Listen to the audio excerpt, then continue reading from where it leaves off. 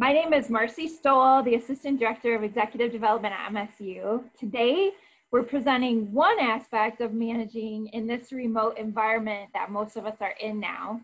First, Dr. Ken Levine will share his insights with you, and second, I will share your questions with him. So as we begin, please remember that we would like your questions. Please use the Q&A feature in Zoom to submit your questions throughout the presentation. I will share as many of those as time allows with Dr. Levine.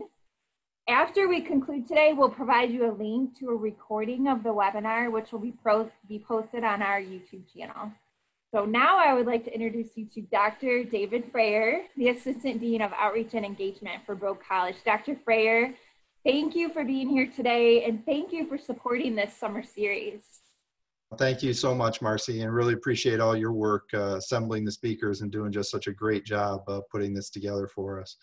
Welcome, everyone. On behalf of Dean Gupta and the Broad College Business, I want to welcome you to the session today. If this is your first session, welcome. We're excited to have you. If you're a repeat customer coming back, if this is the third in the series, welcome back. We're really excited to see you. I'm very, very pleased to have Ken Levine with us today. Ken is just a fantastic speaker, a real expert in organizational communication from our College of Communication Arts and Sciences here at Michigan State University. I think you're really going to enjoy his remarks. And we've actually been living much of what Ken's going to be talking about today as we work our way through the global pandemic. Ken's been instrumental in some of our programs that we're actually offering for units inside Michigan State University, our IT services group, our controllers office, as they all pivot and attempt to do their jobs remotely. And so we're pretty excited that he's able to share with us today some insights on, how do we build openness and trust in a remote working environment. These are huge challenges for all of us. And again, we're really excited, Ken, that you're here today. And so rather than taking more of your time, let me turn it right over to you to share your thoughts with the group. Well, thank you very much. It's great to be here. And thank you for the very nice introduction. What's really interesting is that 6-8 months ago, the idea of a remote workplace was really alien to all of us. So we're going through this quickly, and I'll just begin my presentation. So quickly, I'm going to introduce the topic. I have some definitions, talk a little bit about in-person versus remote, and I have a real-world example at the end.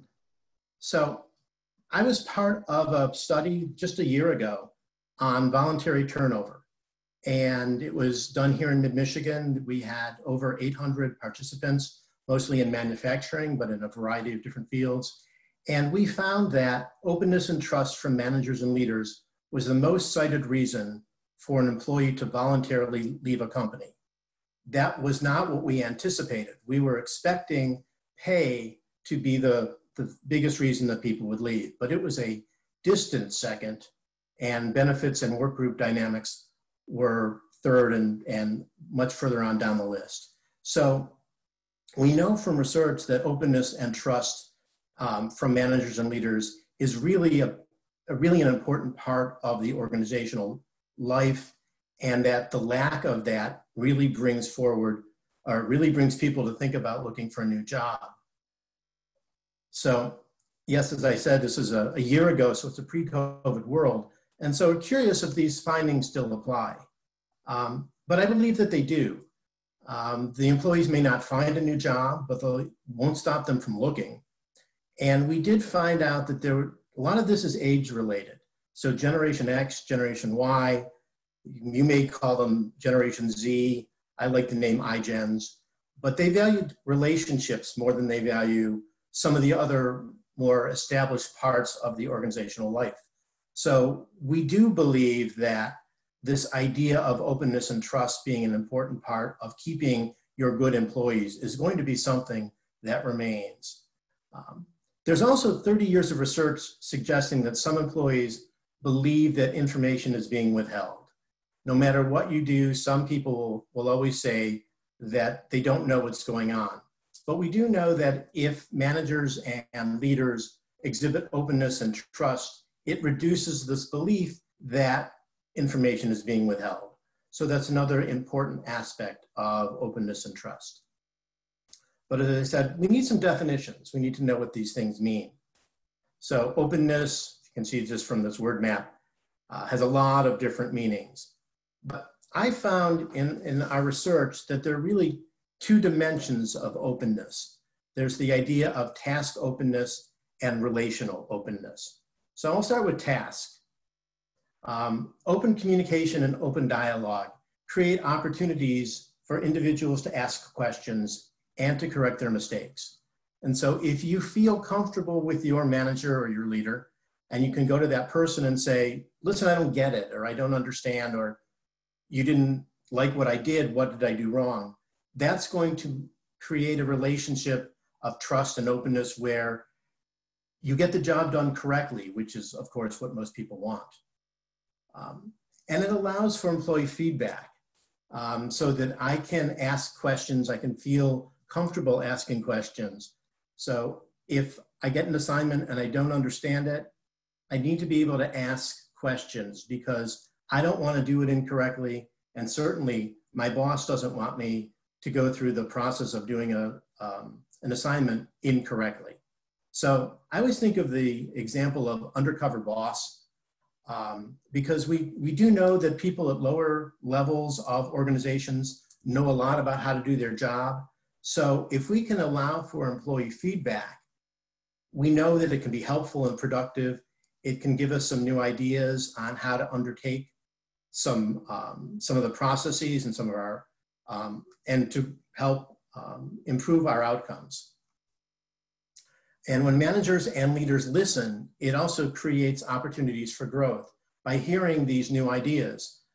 Just because you've come up through the ranks or that you're in a management position doesn't mean that you can't be open to new ideas and that you shouldn't be open to new ideas. So that's part of the reason you want to have this type of relationship with your employees. You want to have a lot of give and take in terms of communication. Other things, we need the belief again that managers and leaders are providing information that's necessary and needed. Most employees would rather have negative information than no information at all. I'd rather know that I was doing something incorrectly than just be out there in the dark. We have this idea, it's called NETMA. We always want to avoid NETMA, which is no one ever tells me anything. And I don't know if any of you have been in an organization where you're sort of floundering or you're just out there by yourself, no one tells you anything.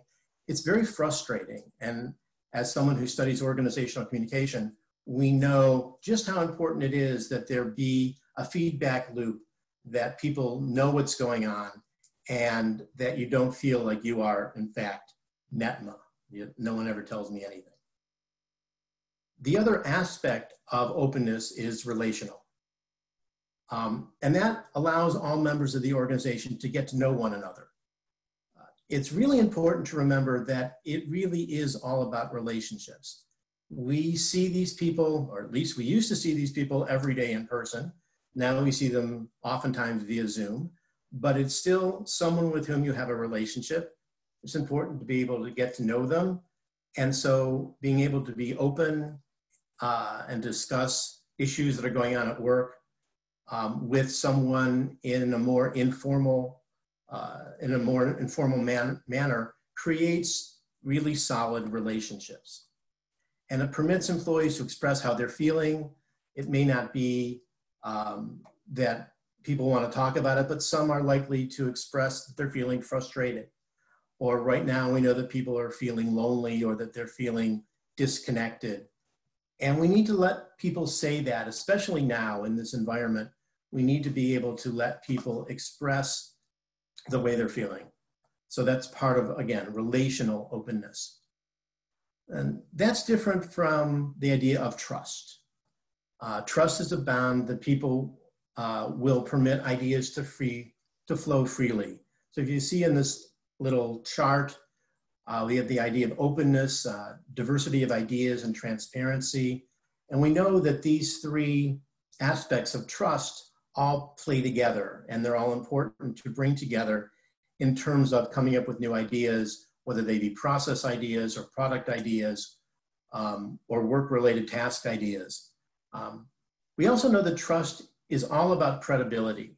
You have to trust that the person who is giving you information or to whom you are giving information is credible, that they're believable, that they're experts in their field. If the person delivering the information is not credible, employees are going to dismiss the information. And that's obviously the last thing that you want. So the person in a management or a leadership position needs to be credible. We'll talk a little bit more about that a little later on in the presentation. But believability and credibility are utmost important when it comes to trust. So trust is the foundation from which relationships can or will grow. Again, think of your own boss in your organization. Do you trust them? And if you do, how does that change the way you interact with them versus, let's say, if you don't trust them? Even in a friendship situation or a social situation, are there people with whom you have a non-trusting relationship? What do you say to them? Or more importantly, what don't you say to them?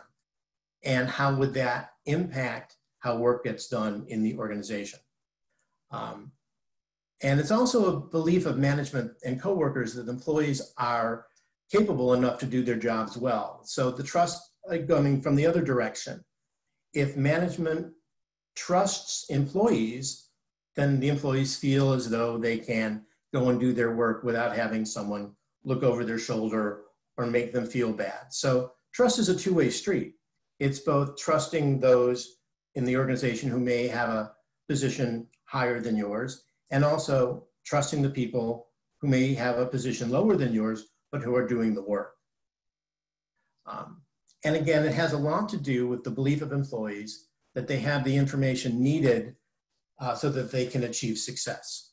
And if I trust that I have all the information and that I've been given what I need to succeed, I'm likely to work harder than if I have than if I feel I don't have that type of information, and that I may fail due to a lack of really knowing what I have to do. So that's another huge aspect of trust. So how do I foster trust and openness? Well, in the in-person workplace, we used to talk about management by walking around.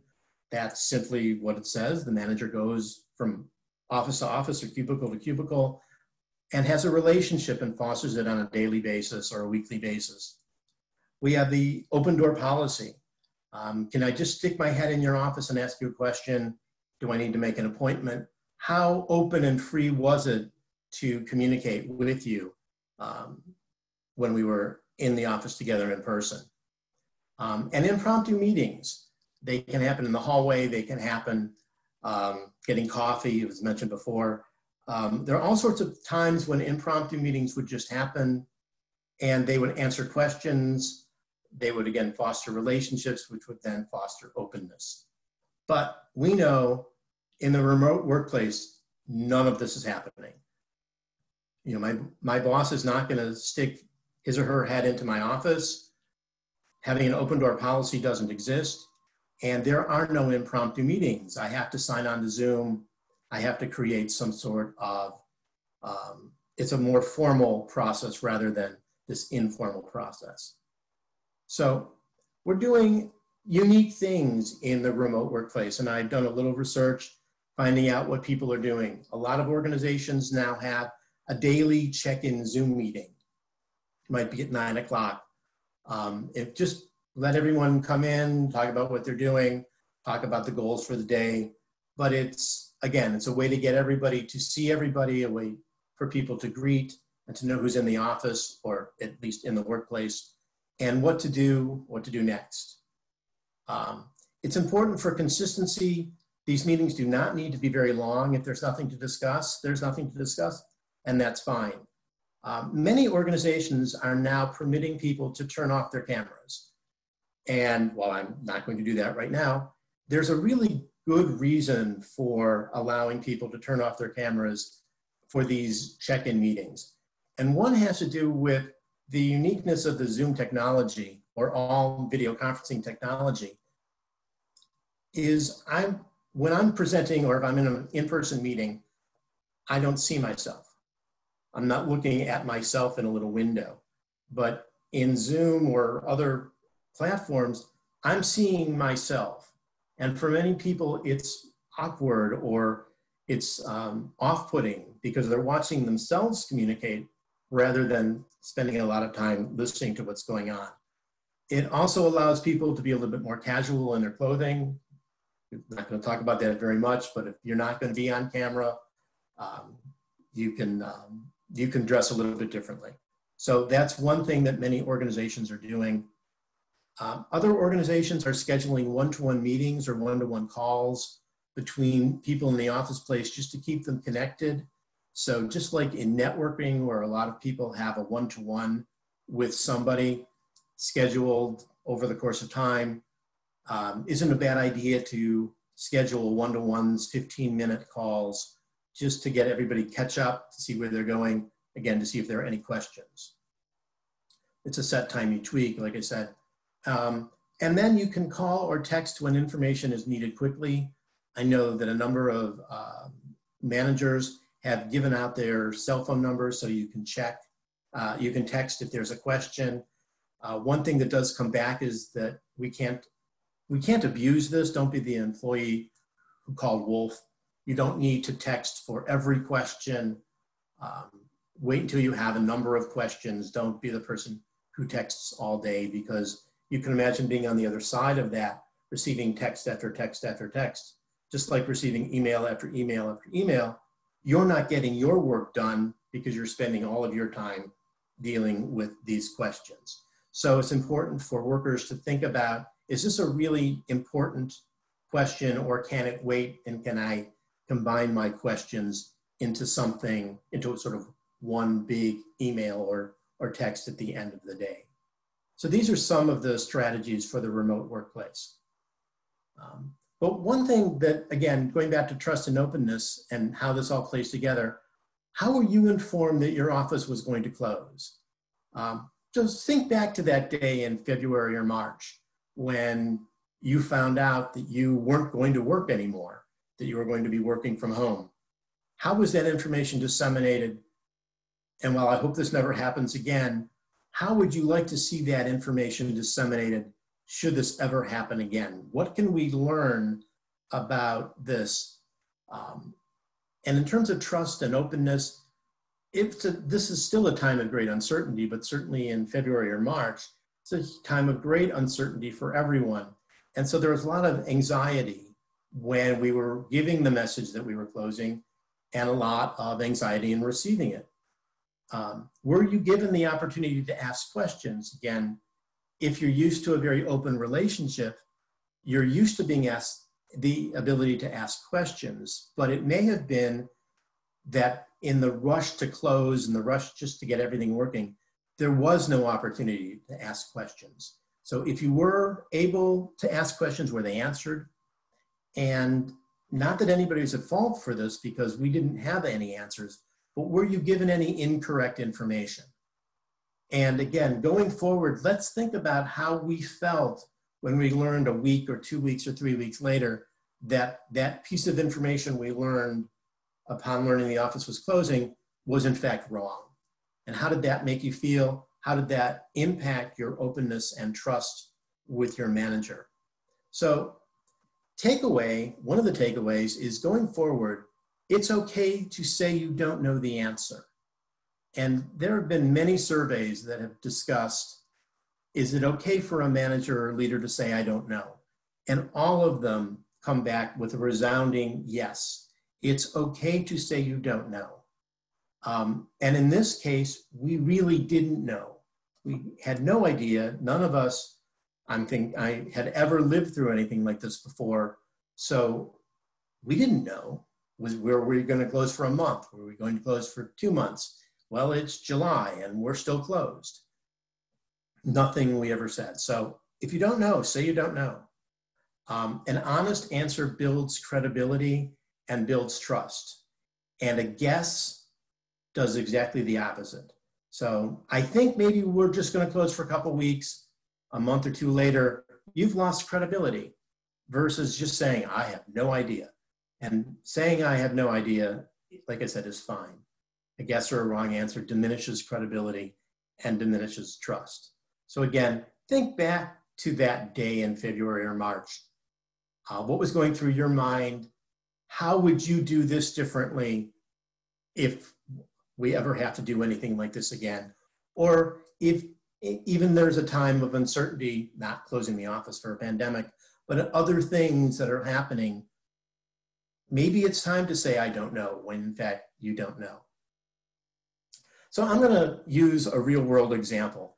And this came from an advice column. You might think advice columns are sort of funny places to look for examples, but I like to read advice columns, I always have, because they really give you a snapshot of what's going on in the world around you, what's bothering people, what's happening right now.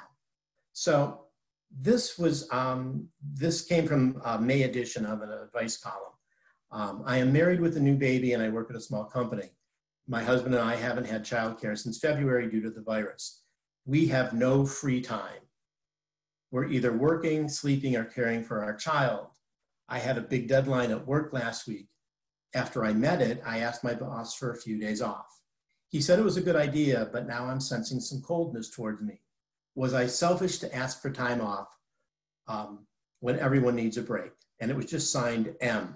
So I have no idea if M is a male or a female, but we'll just go with calling this person M. But going back, I'm just going to diagnose this problem because I see three major issues. Maybe you see more. The first is the no childcare since February issue. And we'll talk about that in a moment, but that's certainly a work-life balance issue and a working from home, an unexpected working from home issue. Big deadline at work, which I met, and I asked my boss for a few days off. I see these as the three major questions that M asks in that advice request. The boss said it was a good idea, but now I'm sensing coldness towards me. So that's the subset. So let's start with the no childcare since February. And as I said, this is a work-life balance issue in ways, again, we never saw this coming. We always have had work-life balance issues, but certainly the idea that I'd be working from home, perhaps a spouse is also working from another part of a home, and if I have school-age children, they're not in school. That's never happened quite that way before. So I'm just going to go over what classified as 4 types of work-life conflict. The first type of work-life conflict to talk about is time-based, and that's competition from multiple demands. Usually this used to be working overtime, using work as an escape from relational issues, but time-based now has also come to mean what happens when, I'm working, perhaps a spouse is working, and the baby needs something. There's an energy-based conflict that has to do with the amount of physical vigor devoted to work. So in the old days, you used to perhaps arrive home too tired to play with the children. Now you leave your office, but you can also be emotionally exhausted in ways that are different from the physical exhaustion that used to be part of the energy-based idea. So changing definitions a little bit, but simply emotional exhaustion, spending 7 hours on Zoom. How does that play out? We have this idea of strain-based work-life conflict. Role stressors in one domain spill over into another. Crankiness at home attributed to work-life episodes. Well, we're not leaving home now. So if there's a problem at home, it stays with us all day.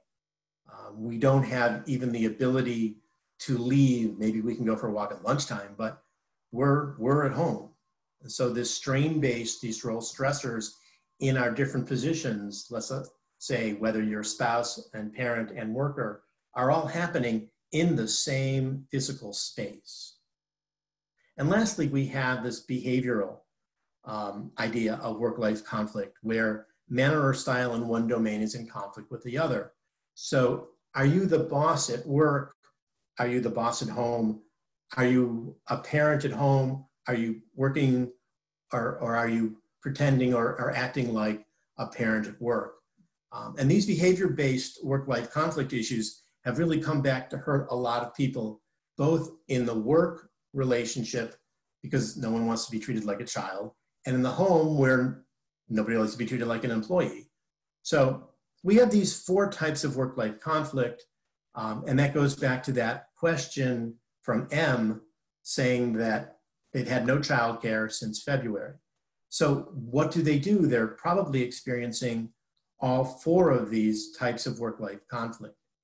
And it's important that management understand this, because it's quite possible that management is also dealing with these same 4 types of work-life conflict. Most all of us are dealing with something to do with working from home and the additional distractions as well as issues that are brought up with those types of work-life conflict.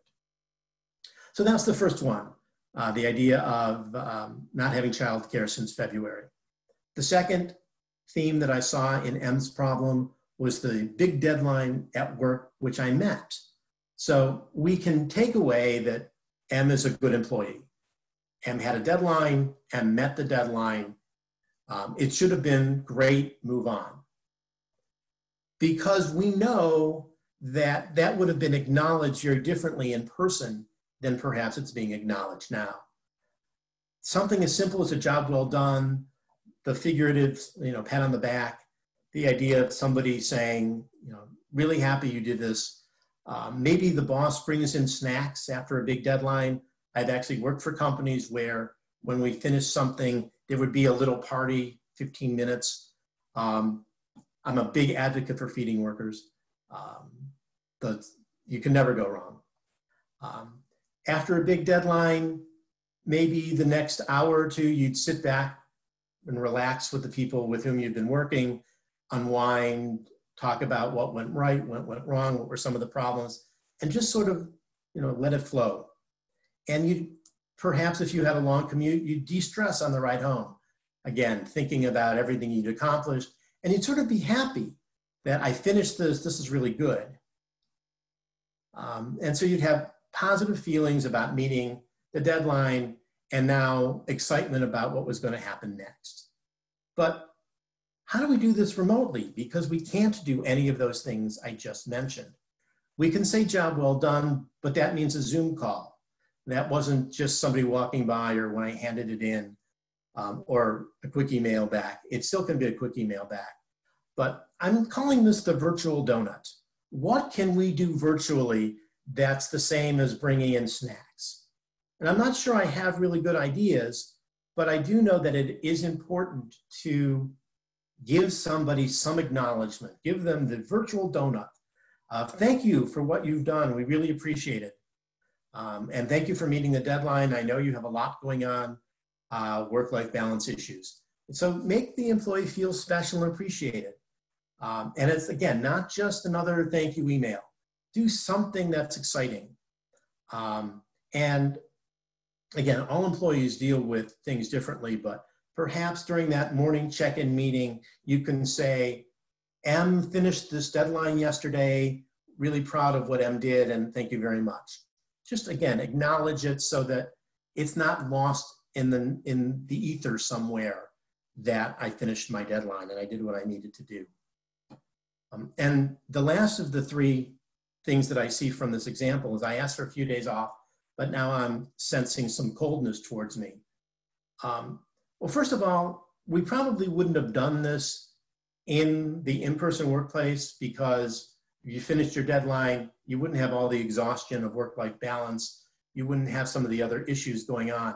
But it's not surprising that M feels exhausted right now. But the manager also has to remember that in terms of openness and trust, that it's important to acknowledge that it's not the same work day. There's so much more going on. And yes, maybe this person really does need a day off or 2.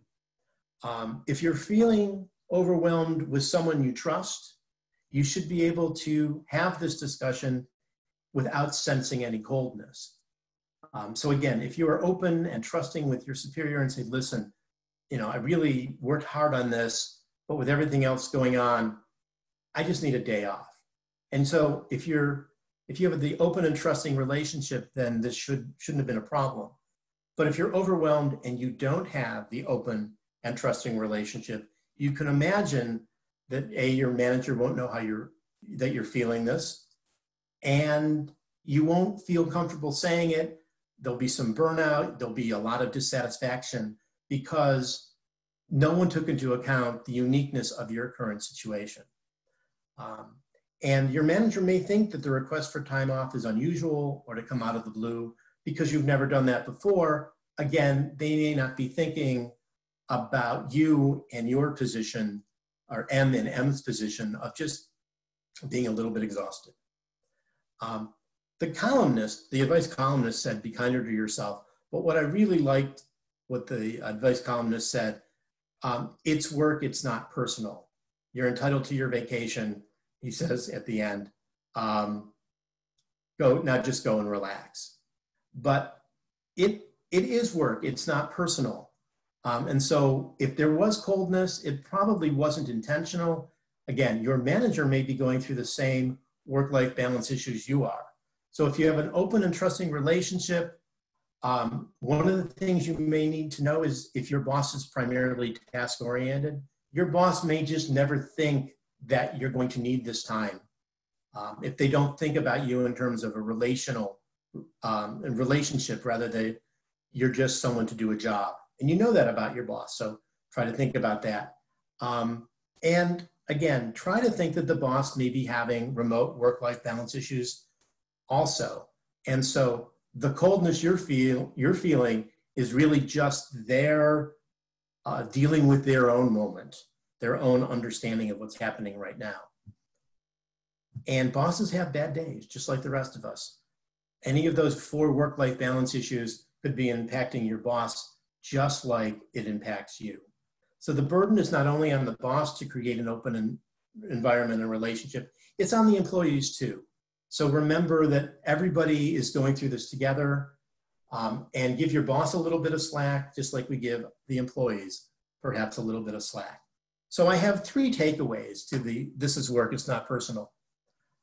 When you interact with someone at work, try to remain optimistic, definitely remain professional, try to remain, again, as task-oriented, but also like I said, as positive, as trusting and open as possible.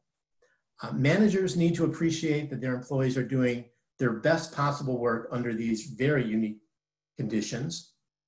And workers need to understand that there may not be answers to their questions. So in terms of trust and openness, I think these are the 3 major takeaways. Keep interacting in an optimistic, positive way.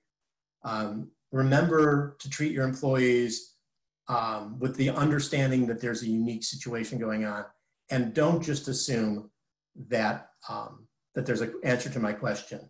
So thank you very much for listening.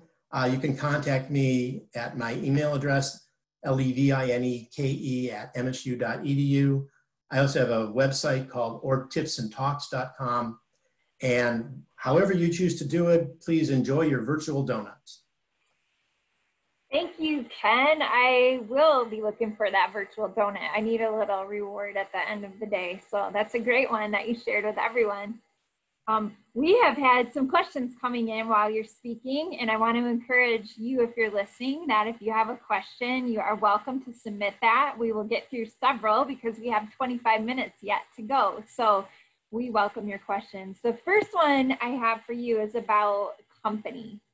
So we all understand that companies can't or aren't 100% transparent on all issues. How do you suggest we deal with the employee's perception when they feel that information is being withheld? Well, that's a great question. And that's been a problem for decades. The one thing that we suggest is that if you allow people to ask questions, about the information they think they don't know, the information they believe is being withheld, be open enough to allow those questions to be asked. And then you can follow up with, you know, we said this before, but here, let's go over this again. This is the policy, this is the requirements, excuse me, this is what we're doing. And then just ask, is this any different from any of the information that we've talked about before? Or how could this information, how can I make sure that you receive this information that you don't feel you're getting? So certainly give the information if you can, and then ask for feedback as to why there is this continued disbelief or unbelief that I'm being kept in the dark. And try to find out what the reason for that belief is. And if you can figure out, if you hear enough employees say, well, this particular person never talks to me, so I believe that there's stuff that I don't know. Well, now you've got a problem. I mean, now you've got a real solid indication that the problem comes from X-employee. And you can go talk to X-employee and get them to understand how important openness and trust is. Yeah, shine a little light. I think most people understand that there's some things they're not privy to in the moment, but they can learn how they're impacted by it when the time is right. And just like you said, there is some information that bosses are likely not going to share with you for legitimate purposes, legitimate reasons.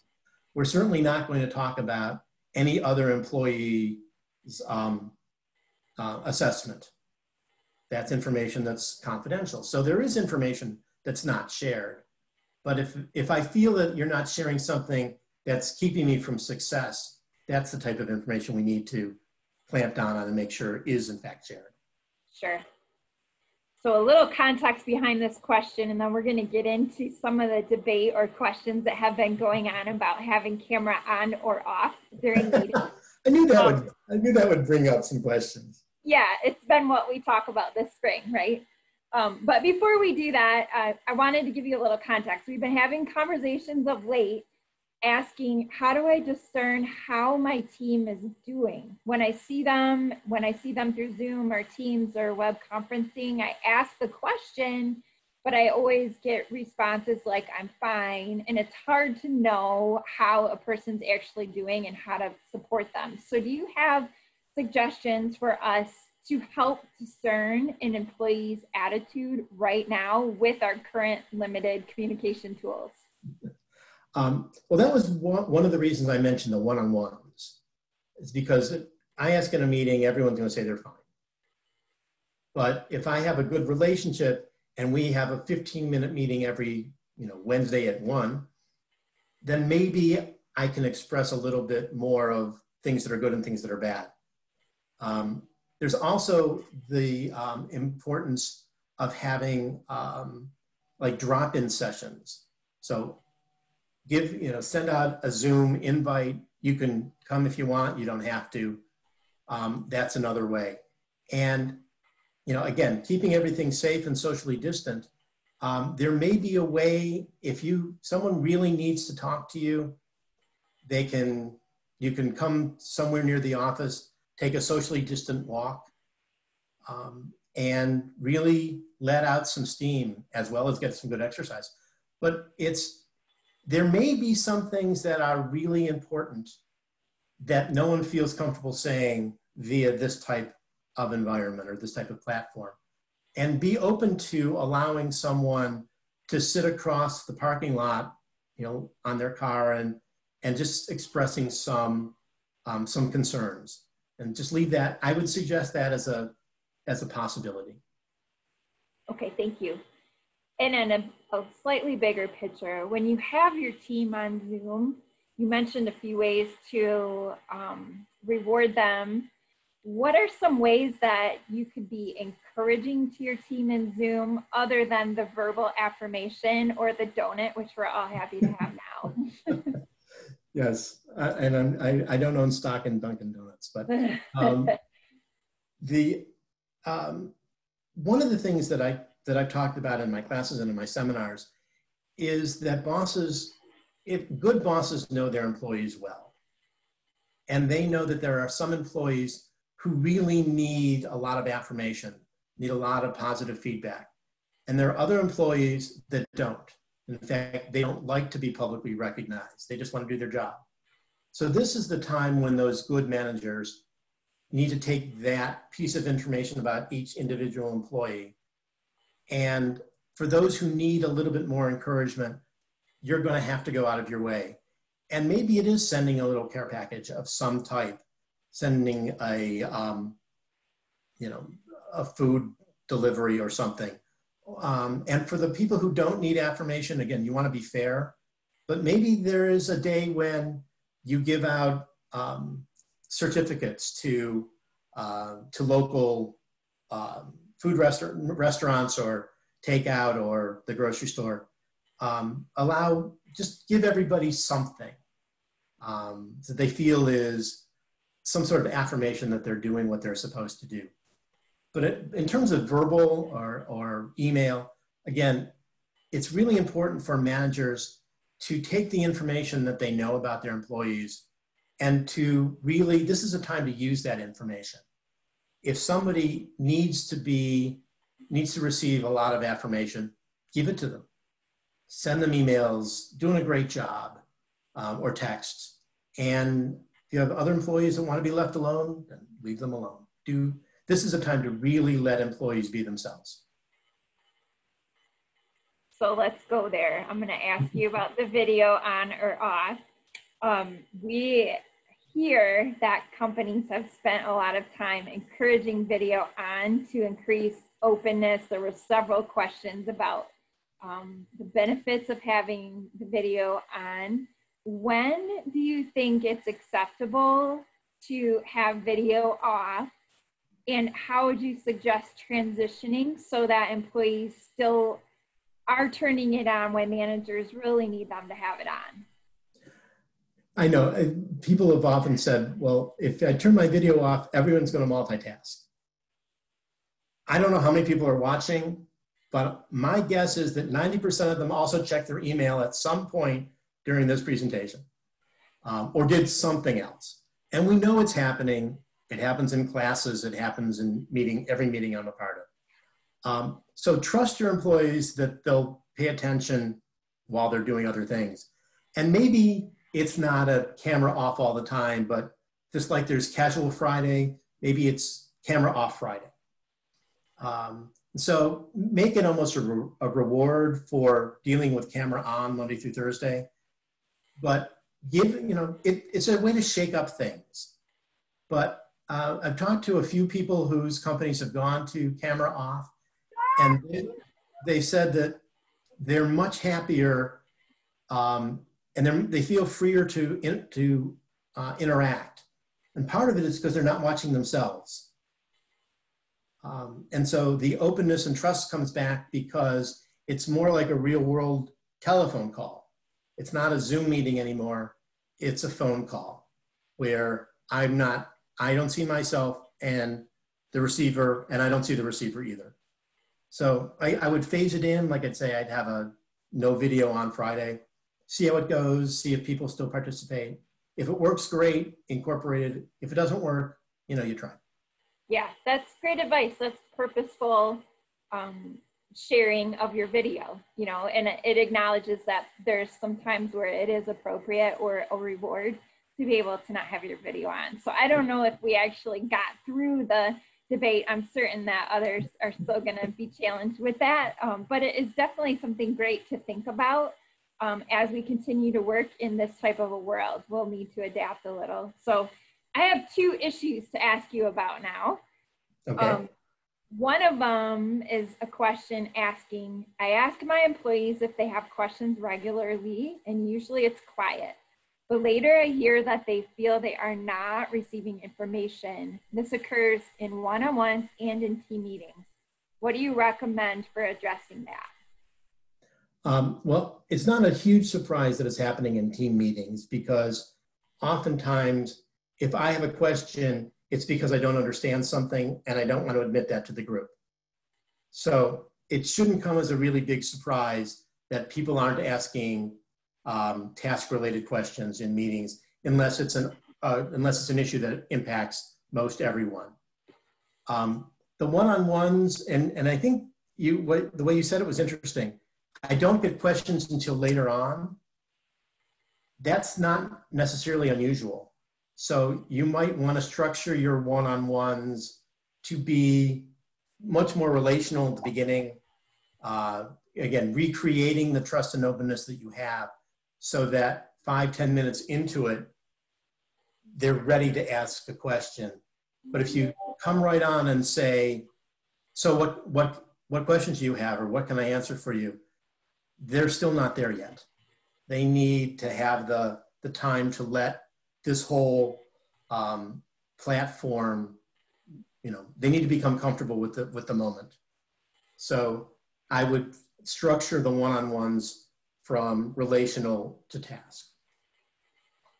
And the next issue to address is a question stating, how do you deal with the fact that today there are many ways to communicate?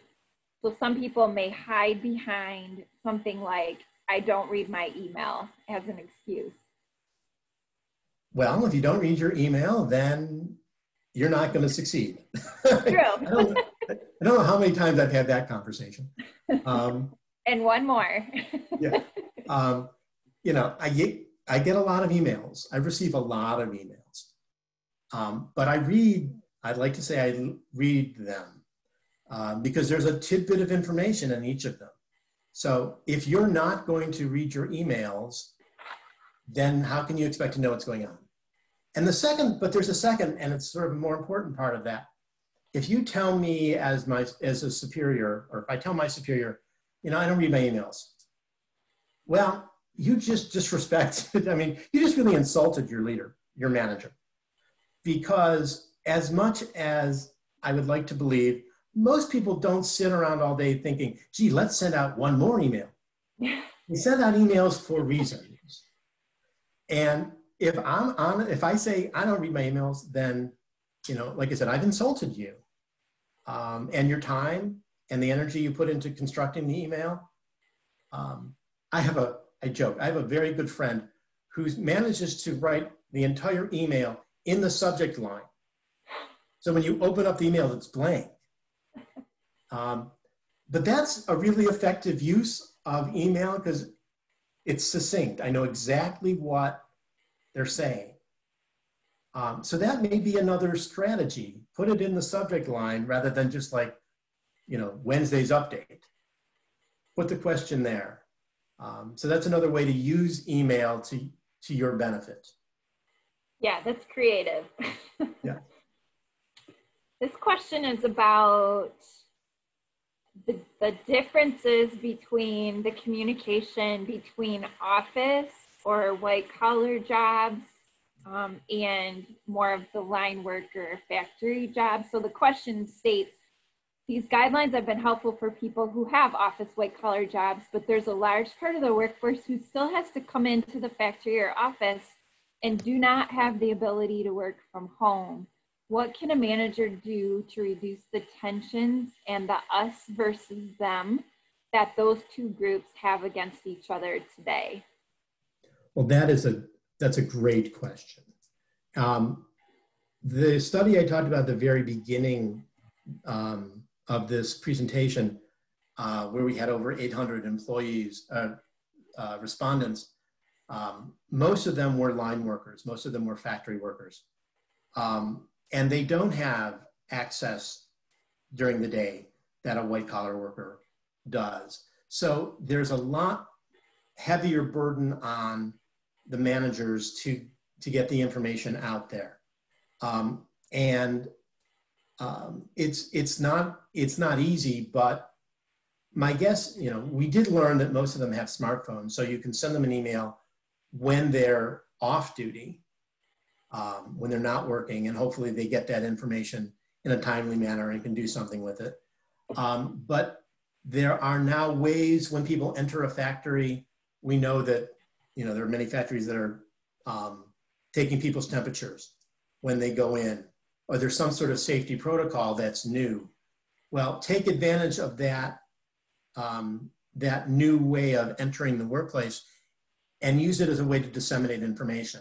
You can put up a monitor or a screen with something, the important things you need to know for the day. And while you're waiting to have your temperature taken, you can, pay attention to the screen. So use some of the available technologies and use some of the new aspects of the COVID workplace to permit you to disseminate messages in ways you would not have done before. These are things that you may have put out in a poster or may have sent out a newsletter. You can also just hand out a piece of paper while they're waiting to get their temperatures taken. So we should, in fact, go backwards in technology. Think of the best way to get information to someone, and you have them right there standing in line. So take advantage of the fact that you have the ability to get to a segment of your workforce that you didn't used to be able to do. I also have spoken to people in many factories. There's now plexiglass between line workers. Tape up a piece of paper on the plexiglass. Again, it's there so that they can read it or somehow broadcast it. I wouldn't do it over a loudspeaker because people will tune that out. But take advantage, like I said, of either the plexiglass or the standing in line to get information to that segment of the workforce. Because they were the ones that said openness and trust is, or the lack of openness and trust is the reason that I'm looking for a new job. Mm-hmm. So this question transcends the work environment. I think it occurs throughout time. It's a question about titling. The person watching states, I used to work at a company where we did not have designations internally, for example, vice president. We had some designations for clients. The reason behind this is to not let anyone feel that they cannot approach another because of title. Is this something organizations can adapt? Yes, we had to obtain the respect of our colleagues rather than have a title. Wow, that's a really interesting way to structure an organization. Sure. That's sort of fascinating. One of the big things, going back historically, the high-tech industry was the first industry to really flatten the way the organization was structured from massive hierarchies to 3 or 4 levels of management. But no matter what happens, the research always says, you know who your boss is. Doesn't matter if you have to call them with a title or not a title. If you ever go to Europe, every level of the organization has a different title and it's expected that you use that. We're much more casual in the US. So while I understand that organizations are trying to minimize levels so they minimize status, there is still somebody in charge. And if there's not, then it's likely the organization's having other issues, not just communication issues. But you have to know who you talk to. One of the very earliest management theorists said, you can only have one boss. Because if you have 2 bosses, you don't know which job to do first. So even like in a matrix organization, if you're working in a matrix organization, there's gotta be one boss that has 51% of your time and one that has 49. Because you need to know, you need to have the clarity. So to go back to your question, I think that no matter how the organization's structured, you know who's in charge, you know who's giving you a raise at the end of the year, you know who's assessing your performance, and that's the person with whom you still have to communicate with all the deference, even though it's outside of the way the company is structured. It's a really good question, though. I really like the question. Yeah, he gets 2 virtual bagel or 2 virtual Yeah, donuts, right? 2 virtual donuts. So I have 2 questions on leading and then a wrap-up question on the future. So the first one on leading is from a personal leadership perspective. This person listening says, I have an opportunity to recommend that we continue one of our usual activities or end it. That's something a lot of us are faced with right now in this shift in our work life. At least in these times, it will be hard to let it go. But given your presentation, Perhaps our stress has increased and our boundaries decreased. How do I give something up personally and to the directors? Wow. If it is something that is deeply ingrained in the organizational culture, my own personal answer would be, don't give it up. Because it's something that is, if you work for X company, it's just what you do. And even with all the stress that we're going through now, if it's worked for the culture for a while, it might be worth sticking with. That said, if it's something that you'd wondered about before, if this was working, or it's not that important culturally and we can live without it, then maybe this is the time to make a change. And the other thing to go along with that is this is also a time of experimentation. So give it a whirl. None of us really knew what we were doing when we walked into this. Okay, so maybe this old practice isn't going to work. Maybe there's a new virtual way we can do this. Maybe we can do it less frequently. So my answer might also be this is a time to try something new. So if they really think that it's causing stress and it's not going to hurt the culture of the organization, then yes, this is a time to modify. But if it's really going to negatively impact or significantly change the culture of the company, I would say try to figure out a way to work through it. And then I'm going to move to the last question. This is about future state. My colleagues are reporting increased burnout, most commonly linked to increased workloads in this virtual setting. Once the pandemic abates, the virtual donut is consumed, and people return to work, how do you anticipate permanent job descriptions will be impacted? And what effect might the option to return have on perceptions of equity within the workplace? That's a terrific question, and that's a lot of a crystal ball question. There's a lot of popular press out there that says a lot of people are going to want to stay working from home, and that's going to dramatically change the office life, because people that we used to rely on being in the office or cubicle or station next to us may choose not to be, and so that's going to add some new stress when I can't go to a colleague because they chose to work from home, which is fine and is their decision. But I think companies are really going to have to think about this acclimation time. And that's sort of why I brought it up in the presentation think about when they told you were going home and you had 24 hours to figure out what you needed to take home. And think about that in reverse. But this time you have a longer period of time to let them come back. And maybe you have, maybe you come back twice a week, 3 times a week, and make it something that's transitional. So it's not the same, just dramatic change.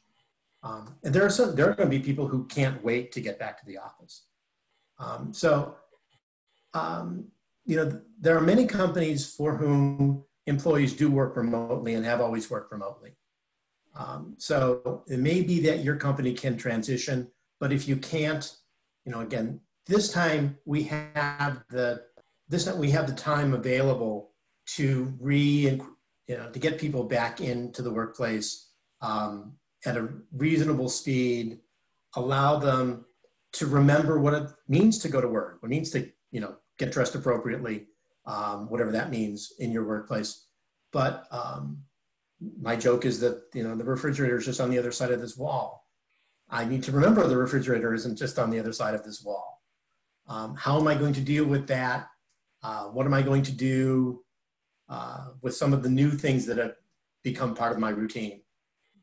And I may be communicating with children or spouses more than I used to. And how do I slowly bring that back down so that I can get my job done? So I encourage employers to really think about the transition and have it slow a slow trajectory back to where you were rather than the sudden one we had that, that put us into this position where we are today. Dr. Levine, you've taken a really difficult, broad topic that we all obviously have emotion connected to as well in the business setting. And you gave us some really practical ways to address some issues, as well as some insights into what the others that we interact with are thinking. So I think this was just an excellent presentation from you, and I'm grateful, even though I wish we had more time, I'm grateful for the time that you gave us to do this. So thank you very much. Truly my pleasure.